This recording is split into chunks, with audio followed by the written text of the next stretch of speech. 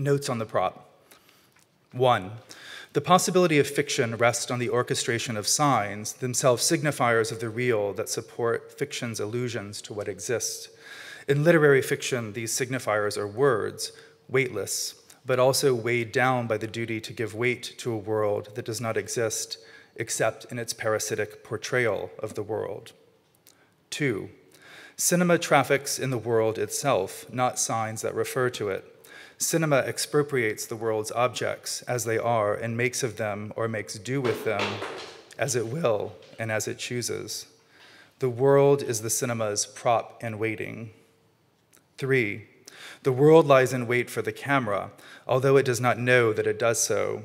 The camera turns the world into its world, converts things as they were into things to be seen on screen. 4.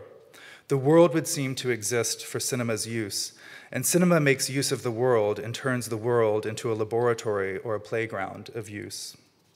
5. Some things exist for themselves, a rock, a stone, a tree. Filmed, however, rocks and stones and trees assume another demeanor. Once mute, having been filmed, they now ask a question: of what use are we to this film? 6. By lending itself to film, the world becomes the film's prop. Film takes images of the world away from the world and stores them. It delaminates images of things from the things themselves. It turns being into having. What once belonged to itself now belongs to the film. 7. Turning being into having is a harmless activity in and of itself, perhaps.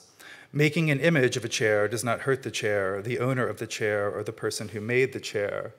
But the fact of the film itself, the ease with which it turns things into images of themselves, suggests that at its heart, cinema embodies and enacts an ontological instrumentality in which everything that existed for itself in being filmed begins to exist for something or someone else. A photograph of a chair does not seem to ask the same question that a filmed image of a chair asks. The photograph of a chair is that chair in an instant, as it was in an instant, and as it could be seen and imaged, but imaged so as to represent it only as itself. This is a chair, the photograph says. This is another chair, another photograph says.